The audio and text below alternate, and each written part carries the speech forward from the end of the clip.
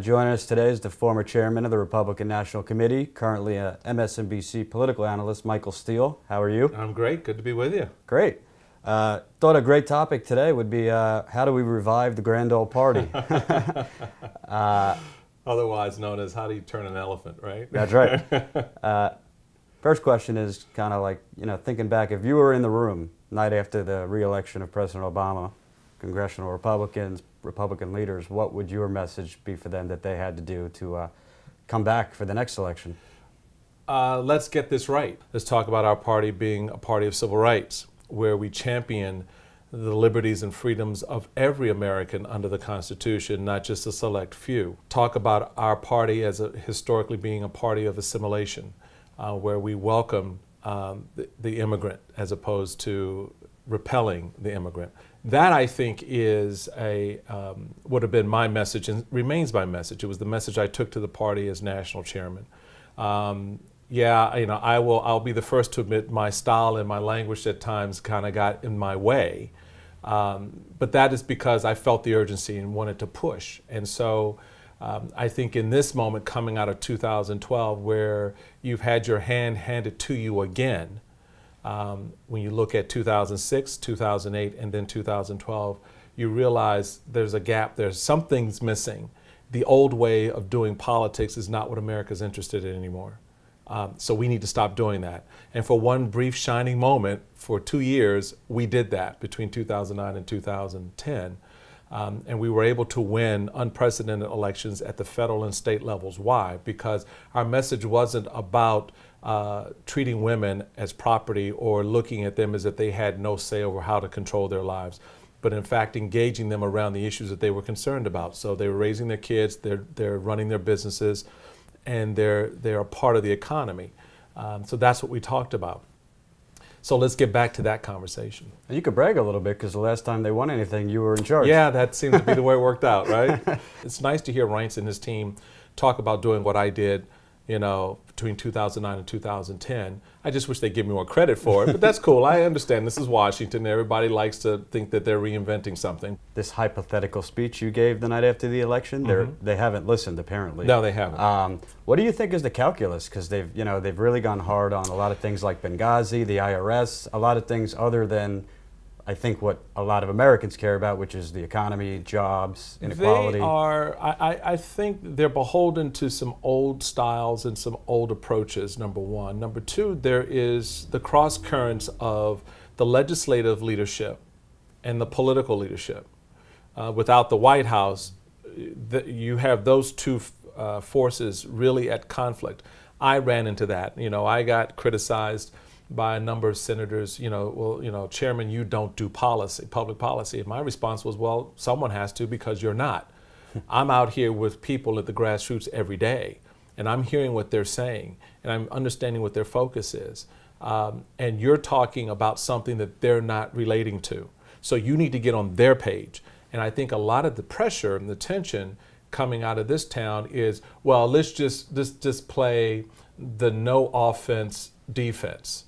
In other words, we're gonna block and tackle, but we're not gonna actually move the ball.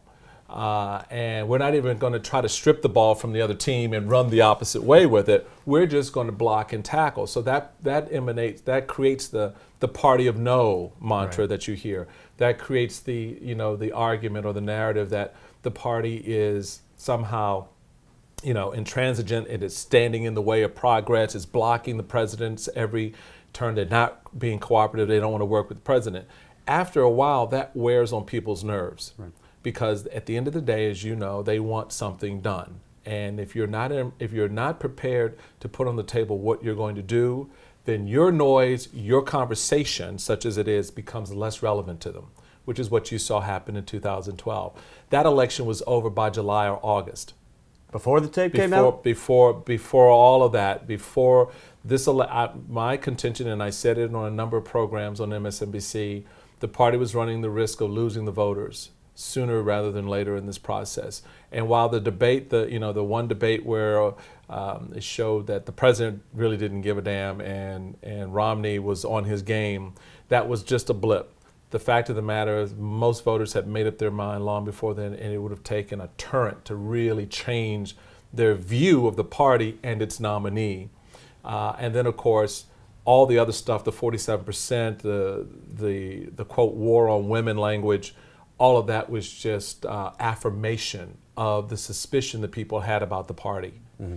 So they had no reason to move. When you look at 2012, a lot of independents and liberals would say the biggest problem was the candidate kind of symbolized what a lot of the country is against, which is this feeling of the top 1%, so to speak, or the wealthy getting more.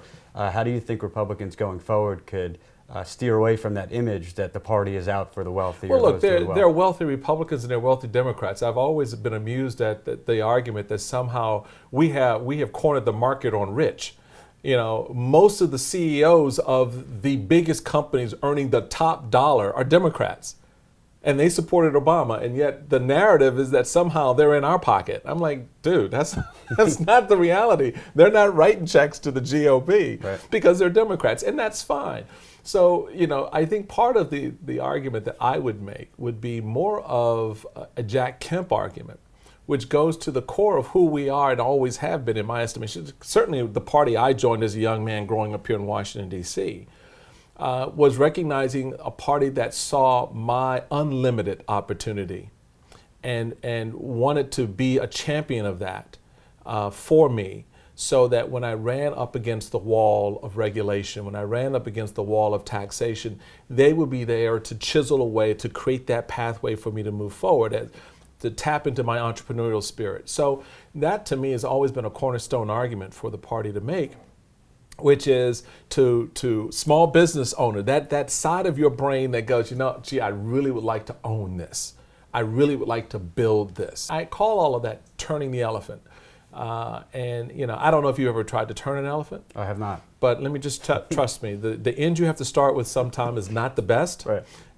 But you have to realize that it's very hard and it's very difficult, but it can be done. And some of the fruit and ideas and pieces you can put together to make that alluring for that elephant to actually turn itself are right there. Now let's get to the elephant in the room, and that would be the Tea Party. Mm-hmm.